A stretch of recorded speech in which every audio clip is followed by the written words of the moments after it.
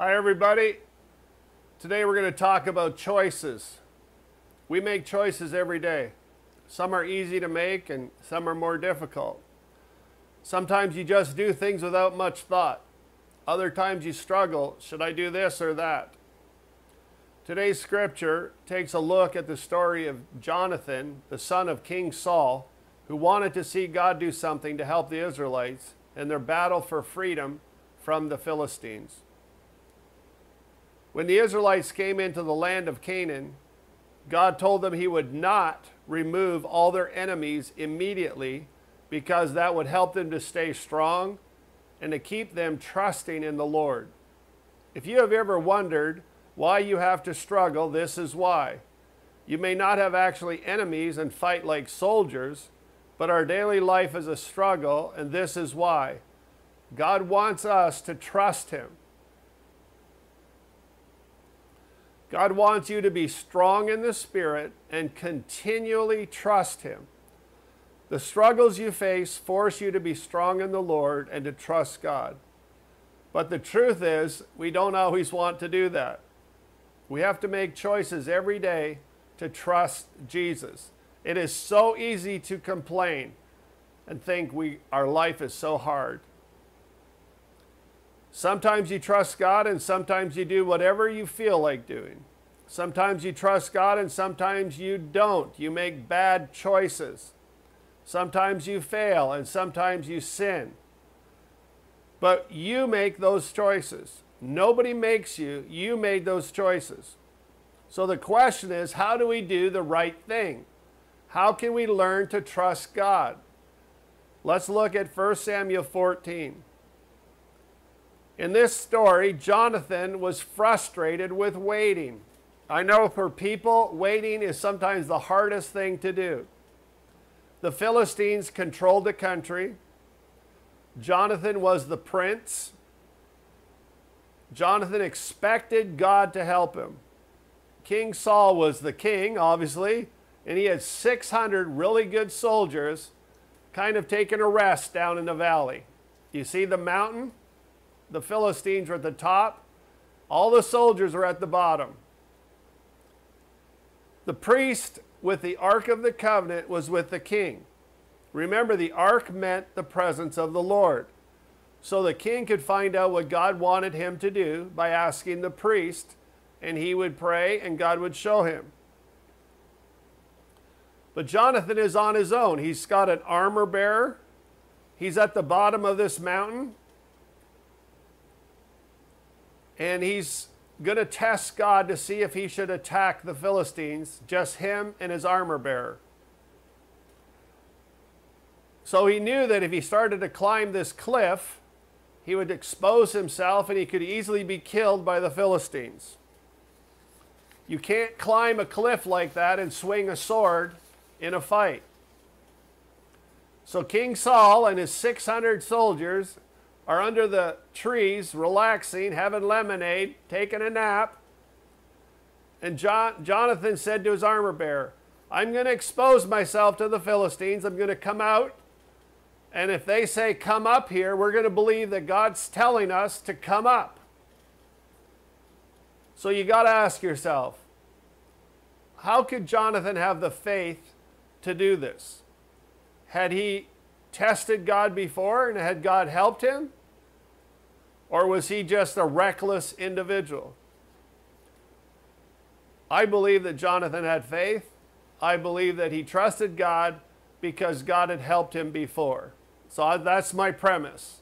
He had learned to trust God, and he had it in his spirit. If the Philistines came and said, come up here, he would know that God was with him. A couple of years ago, I was witnessing at Ball State down in what we call the Village. If you're not from Muncie, you won't know that there's a couple of streets where there's a bunch of restaurants and bars and places to play games and bowling or billiards or whatever. So one night, me and a friend named Ron, we were out sharing the gospel. It was in the evening. It was after midnight. And we saw these two guys walking down the street. And in my spirit, I just felt, I got to talk to these guys. And they were about a block ahead of us, so we kind of jogged to catch up to them, and they went into a bar.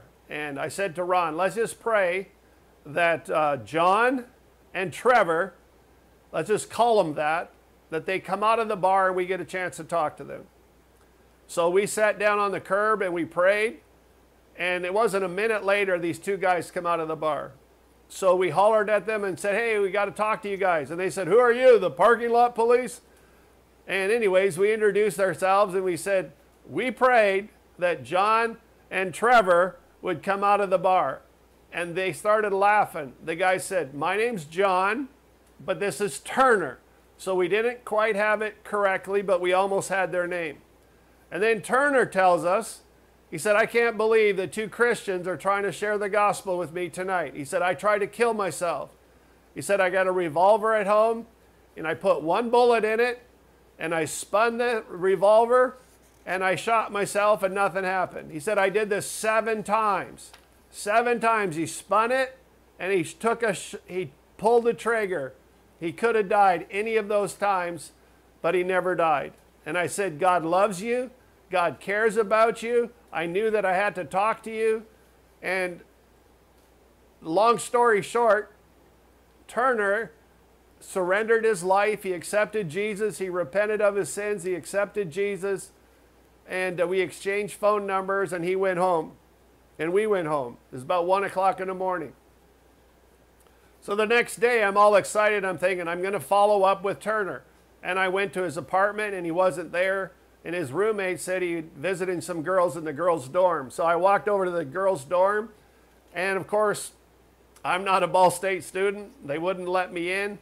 But the girl at the counter, she said, are you that Pastor Bob that he was talking about? I said, yeah. And she said, he told me all about it, how he tried to kill himself. And then he met you later on in the evening, and he surrendered his life to Jesus. And she was all excited. And I never did get to see him that night. But God really touched his life. So you might ask, how did I know their names were John and Turner? Well, first of all, I got John and Trevor. But Trevor's really close to Turner. I didn't pray and pray about it. I just said, let's just call them this. So it was like the Lord just dropped it into my spirit. Sometimes we think if a Christian hears from God that he's just weird or super spiritual. Well, I'm not super spiritual. Maybe you think I'm weird, but I think it's normal for God to guide us. A lot of times we just decide we're going to do something, and it's like God put it in our heart to go do it. You got to ask yourself, is what I'm thinking biblical? Is it a good thing?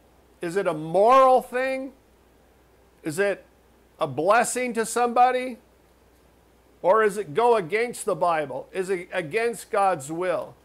We can know if God's leading us if we're walking with God, if we're agreeing with the Word of God.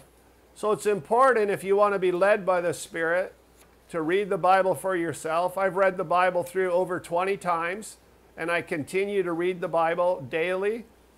And people think, well, doesn't that get boring? No, it doesn't, because God, by the Spirit, actually reveals things to you as you read the Bible. You can read the same passage 10 times and get something different that just speaks to your spirit. Once I was counseling a girl who had been gang raped by 15 guys. That means she had sex with 15 guys in order to join the gang. She wanted to join the gang, and that was the initiation. And she thought she could handle it. She was only 15. She couldn't handle it. She went a little bit nuts.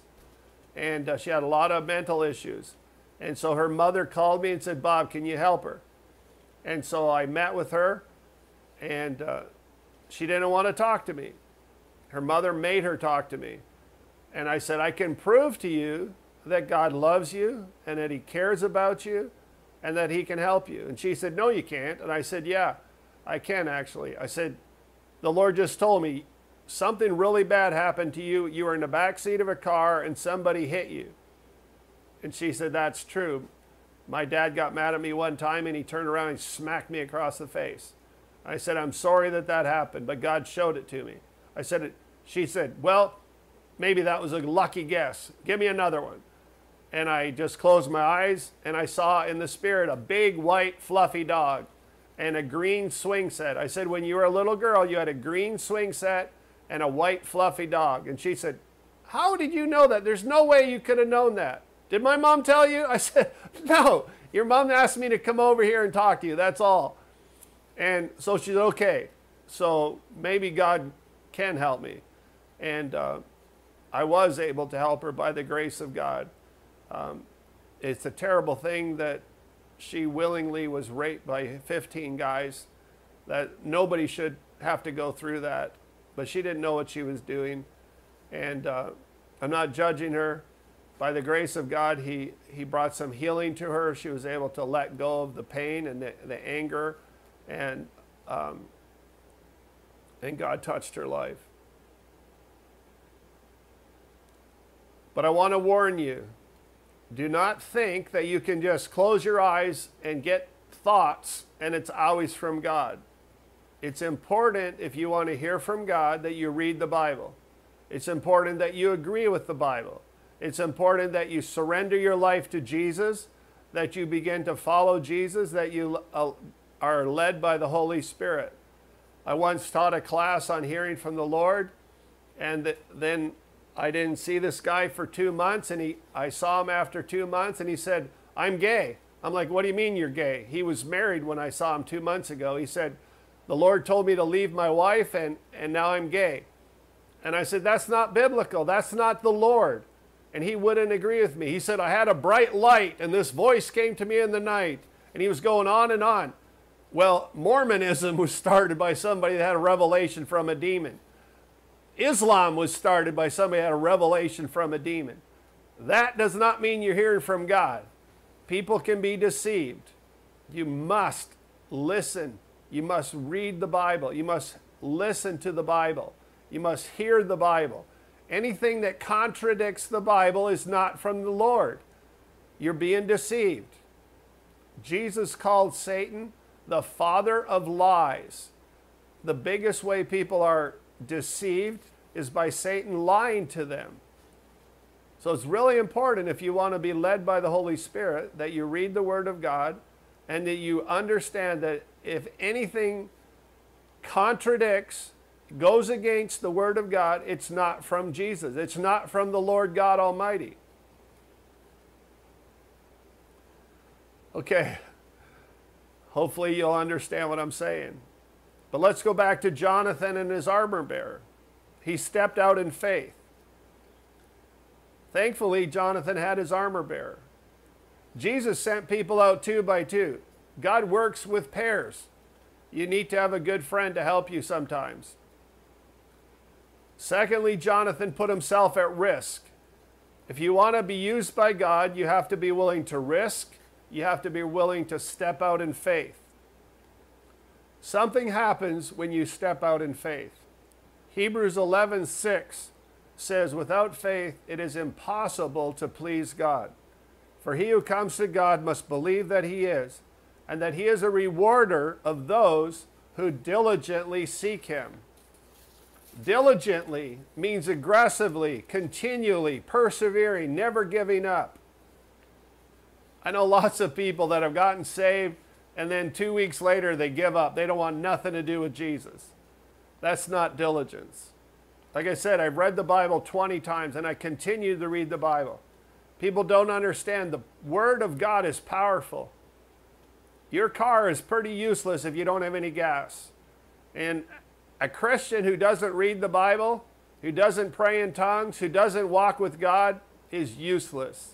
You need to know the Word of God. You need to be praying in the Spirit. It's like having a car with no gas if you don't. God is a rewarder of those who diligently seek him. Not just sit back on your couch and pray for a nice revelation, but seeking him when you're in the midst of life, when you're in a job you don't like, when you're trying to be a good person in the midst of people that are treating you terribly. Everybody faces challenges from coworkers, from family. Trying to do evangelism can be challenging. When you're in the midst of challenge and seeking the Lord, and you have faith to step out. My wife and I just got back from Kenya, and we walked in faith, and God blessed us with $30,000 to help the Kenyans. We did a lot of neat little projects while we were there and helped a lot of people. We fed a lot of people. We bought shoes for people. We put some roof on a church. It was just amazing. But we walked in faith. I put a lot of money on my credit card, and I trusted God to pay it back, and He did. It takes faith. Faith is risk. As long as you're sitting back, trying to be comfortable, trying to wait for everything to fall into place, nothing's going to happen. If you want to follow God, if you want to be led by the Spirit, you must take risk. So notice what happened when Jonathan and his armor bearer stepped out from the ledge. They climbed the cliff, and the Philistines said, "Come on up here." And remember, God said, if they say, "Come up here," that means God is going to help you. So they climbed up, and they got to the top of the cliff, and the Philistines were just laughing at them. They actually waited for them to stand up before they attacked him. Their sword would have been tied to their back. They could have killed him right away, but they didn't because they were arrogant. What you got to understand is when you go in faith, people will just stop and watch. People are looking for somebody that knows something about anything. But how important it is when we know our God. The Bible says if we know our God, we will do exploits. People are looking for leadership. People are looking for someone to show them the way. I think people are willing to get involved if somebody will lead them. Christians have the Holy Spirit. We should be leaders. Having the Holy Spirit is having the wisdom of God in you. You have the King of Kings, the Lord of Lords in your heart. We don't need to be confused. We don't need to hide. We need to stand up in faith and confidence that God is with us. You have a choice. You can choose to follow Jesus or not. You can choose to obey Jesus or not. You can choose to step out in faith or not. You can choose to read your Bible or not. But I want to encourage you. If you want to have the abundant life that Jesus promised, you need to step out in faith. You need to read the Word. You need to agree with the Word. You need to stand on the Word. You need to have faith. I encourage you to follow Jesus. I encourage you to test the Word of God. I encourage you to stand committed to the Word of God. If you do that, God will bless you, and He will help you, and you'll be an overcomer like Jonathan. God bless you.